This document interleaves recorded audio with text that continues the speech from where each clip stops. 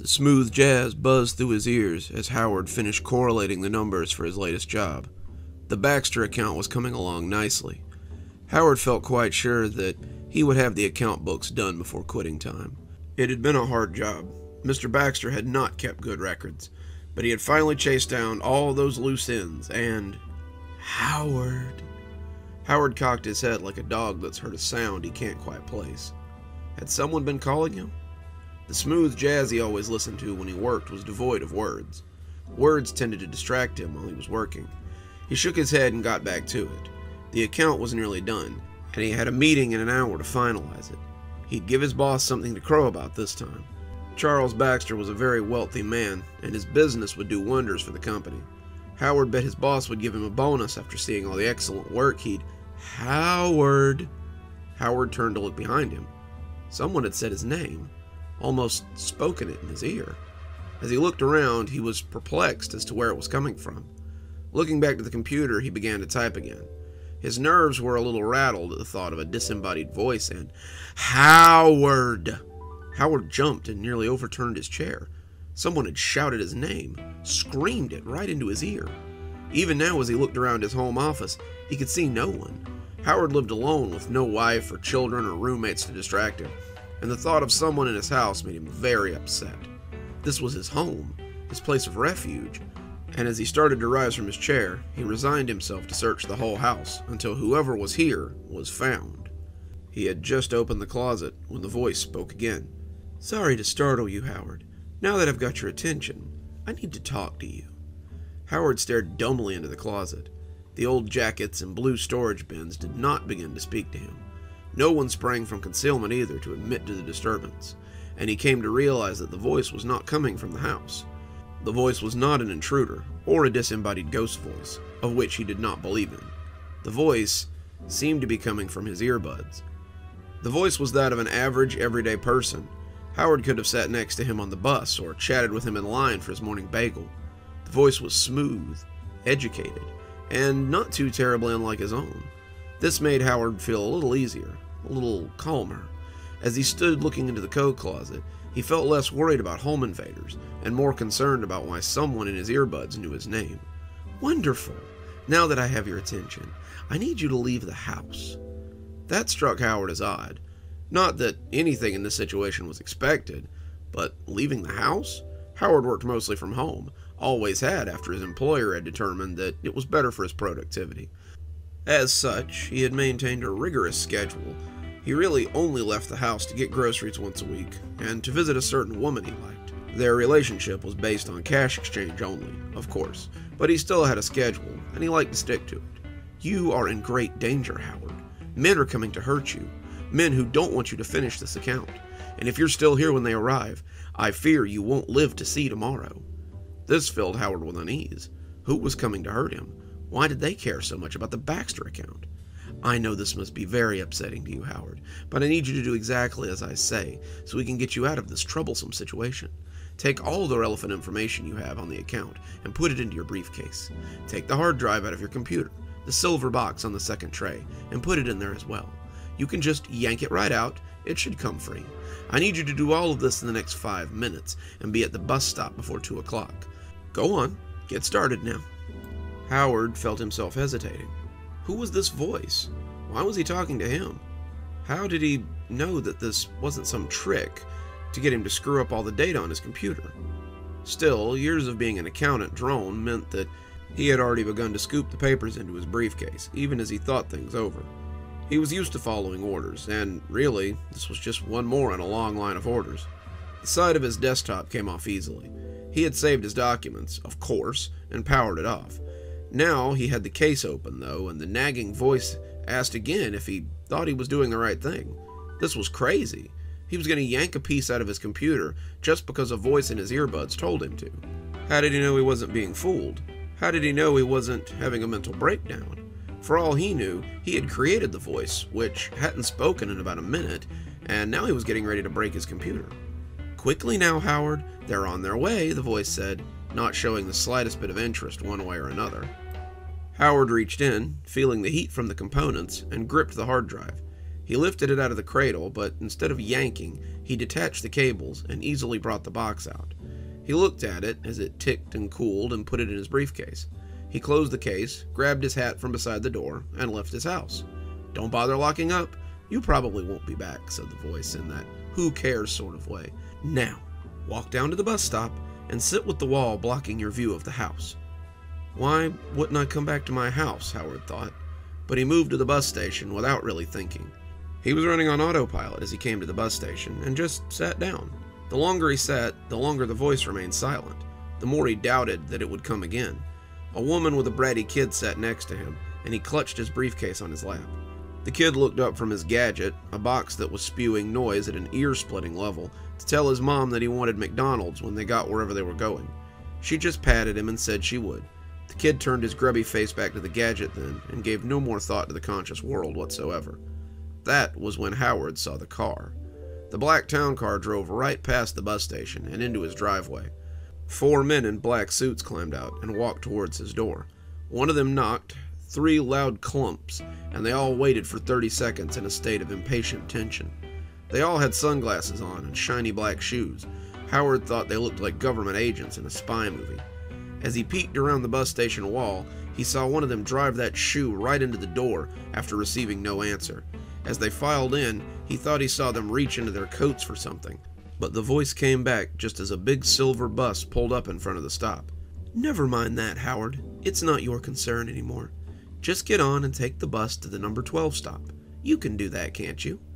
As Howard flashed his bus pass and took his seat, he found that he could. He rode the bus for the better part of an hour. He kept a firm hand on his briefcase, and as he rode, his eyes kept sweeping around to look at the other riders. The bratty boy and his doting mother were a few seats away. The kid hadn't looked up from his gadget since he'd spoken to his mother, and she seemed to be busy watching the world go by. An older woman was sitting up near the front with the driver. Her clothes made him think that she might be homeless, and a young man with headphones on was sleeping near the back of the bus. The flashing sign near the front said that they were nearing stop number 4. If the stops were in some kind of order, it would be 8 more stops before it was his turn to get off. He glanced out the window as they drove, the bus stopping occasionally, but rarely picking anyone up. The voice in his earbuds hadn't spoken for a while. He was again beginning to wonder if he'd made the whole thing up. Here he was, on a bus, with his work and his hard drive in a briefcase like some kind of spy. Maybe he had been working too hard. Maybe his boss was right, and he really did need to take some time off. "I don't want to alarm you, Howard, but it seems that the men in the town car are following you." Howard bristled. He turned his head slightly and could see the black town car in traffic behind the bus. The windows were polarized, so they couldn't see in, but they certainly knew where he was. It would be easy to find out if he had come onto this bus. He didn't exactly blend in, and then what would they do? Would they gun him down on the bus in front of all these people? Would they arrest him? Why were they after him? "I need you to get off at the next stop, Howard. Don't hesitate. Don't look around. Just step off the bus and take the alley to your left." Howard pulled the handle over his head, and when the bus stopped, he calmly walked out onto the busy sidewalk. The doors closed, and the bus rolled on into traffic. Behind it, the town car followed, being none the wiser that Howard had gotten off. He scanned the crowd and found the alley to his left. He took it, clutching the briefcase as he walked along the garbage cans. He didn't see anyone lingering around, and as he came out onto the other side of the busy street, he began to relax a little. There were no black town cars waiting for him, and that gave him some small amount of reassurance. "Now, cross the street and take the next alley to the number 12 stop. There will be a taxi waiting for you there. Take it to your destination." Howard glanced around, unsure until he finally saw the alley. It sat between an Italian restaurant and a computer repair store. Howard could see the large green dumpster that took up most of the lane, and knew it would be a squeeze to get around it. He started across the busy street, and was met by the sounds of horns honking and people cursing. He hurried across like a frightened rabbit, and made the alley before the screeching tires had stopped. The alley was awash with graffiti and the old smells of pasta. Someone had hung some band poster on the wall, but it did little to add to the place's charm. The dumpster was a stinking edifice of green and chrome. Howard was no dainty flower, but he shimmied around it with very little problem. He winced when his stomach rubbed against the filthy dumpster, but he was clear a moment later, and nearly out of the alley. "Stop," the voice said, and suddenly Howard was against the wall. He made himself as small as he could, and saw the black town car pull up next to the bus stop. "Don't move. Just be still, and they won't see you," said the oily voice in his ear. The man who had kicked in his door stepped out of the car. He bulged in his suit, a mountain of muscles, and Howard had little trouble believing that that man so easily booted in his door. He stepped out and walked to the bus stop. The bus Howard had departed, pulling up and offloading the few passengers. He looked hard at the mother and the brat, the child sticking his tongue out at him, and at the old lady who shuffled up the street. The bull stepped onto the bus and looked around, exchanging words with the driver before climbing off. He and the man in a taxi had another conversation, his town car blocking the sidewalk, which ended with the taxi honking and cursing and speeding away. The town car left a few seconds later, and Howard breathed a sigh of relief. A new taxi pulled up a minute later, and the driver asked Howard if his name was Howard Kernst. Howard climbed in, and they pulled into traffic. They drove until they hit the city limits. Howard had expected to go uptown to one of the glass edifices that marked the government buildings or the high-scale holdings. He had expected to be greeted by a man in a suit who would tell him that he had done well and explain all this. Instead, they drove into the desert. The driver didn't speak, he just drove. Howard was becoming nervous. The men in the town car had been one thing, but what if the man in the earpiece was worse? He tested the door and found that it was locked. He checked the windows and found that they wouldn't open. He tapped on the glass, but the man behind the wheel ignored him. "Patience, Howard," the man soothed.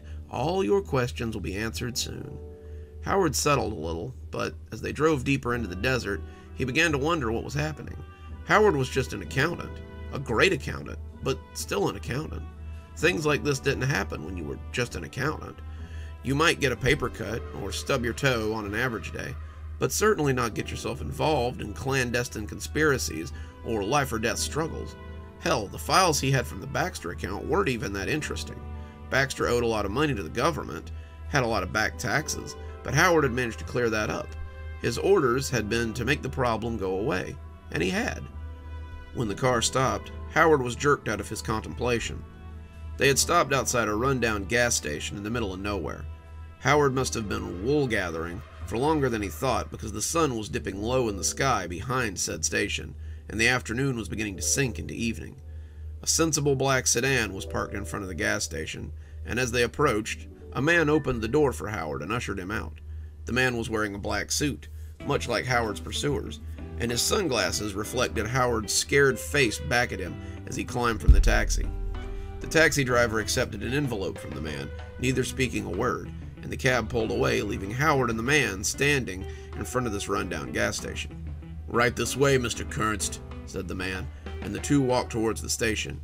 It was a tatty thing, gas pumps gone all brown and flaky, the glass crashed out in the windows, a single spindle rack spinning sluggishly in the wind with a single bloated magazine on it.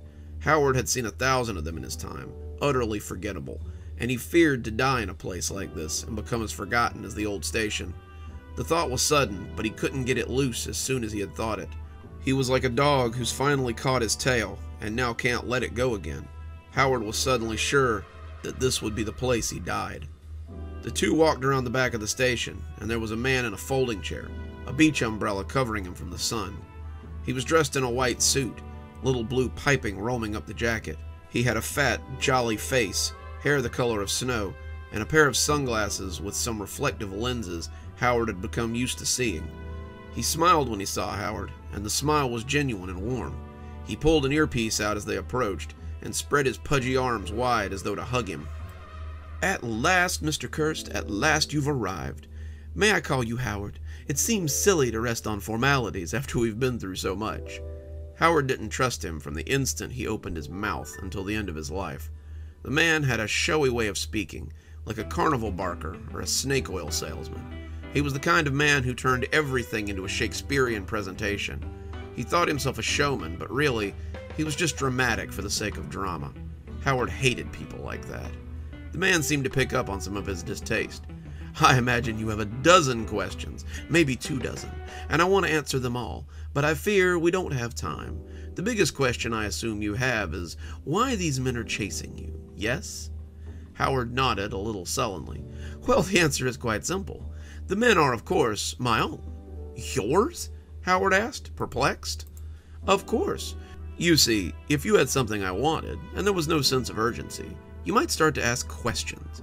You might question the voice that suddenly popped into your head.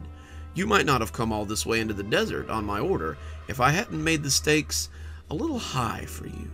He pulled a cigarette out of a silver case he had in his jacket, and Howard flinched when he saw the case come free. For half a second, he had seen a small silver handgun come out of that jacket, and he knew his life was about to end. The man flipped the case closed, but offered it to Howard before he put it away. Howard declined, and the man slid it back into his pocket with the same disappointment. The man who had escorted him from the taxi stepped close, flicking an expensive lighter and holding it to the end of the cigarette. Howard considered running into the desert while he was occupied. Catching a bullet in the back, however, did not seem much better than dying right here.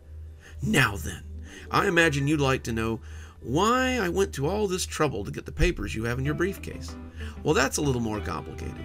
You see, Charles Baxter has made some very important people very angry.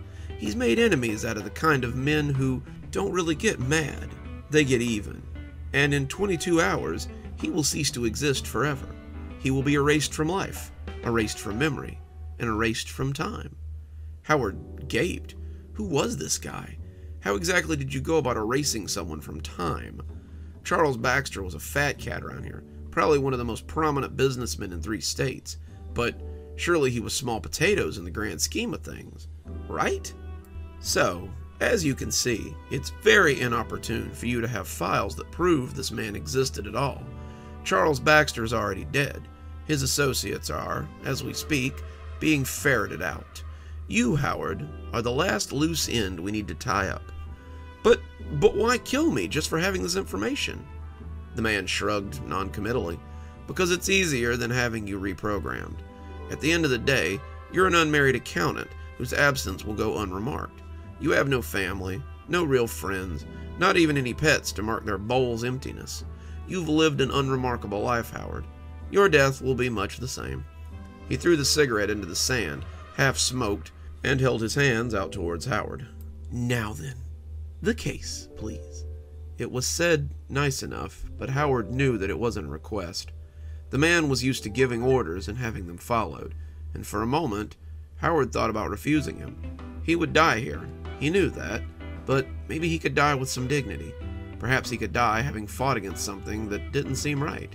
He held onto the case for a few seconds, not sure what he meant to do with it, but in the end, he found himself handing the case to the man under the umbrella. At the end of the day, he was just an accountant after all. The man accepted the case, smiling, and this time, the hand that came out of the suit coat did contain a small silver handgun. Thank you, Howard. You've been very helpful. The gun went off, and Harold felt the slug enter his body. It burned for a few seconds, then he felt nothing. Howard's life ended in much the same way he had lived it, without much fuss. Good evening, everyone. It's me, Dr. Plague. Thank you so much for joining me for tonight's story.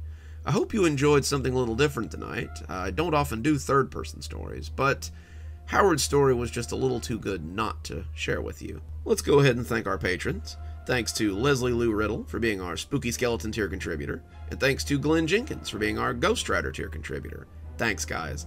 You're what breathes life into this show every week. If you too would like to support the show, come on down to Patreon. For just $5 a month, you can join Leslie Lou Riddle in our Spooky Skeleton Army, and have your name read out at the end of every episode and every TikTok that I do. $5 contributors can also suggest a Monday story, so come on down early and get your requests in.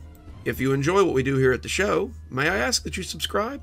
I see that I get a lot of views, but not as many subscribers, and we're nearing that 1,000 mark. Maybe go ahead and smash that notification button too. That way you don't miss a story every week, because I update 3 times a week, and, I wouldn't want you to miss out on some of these great stories. If you liked old Howard's story, it's in Dark Vortex, which is what we're still reading these days. So go get your own copy. You can read along with us every week. It'll be like our own little book club. I think you'd really enjoy it. And as always, thanks for stopping by. Dr. Plague, signing off. Have a wonderful evening.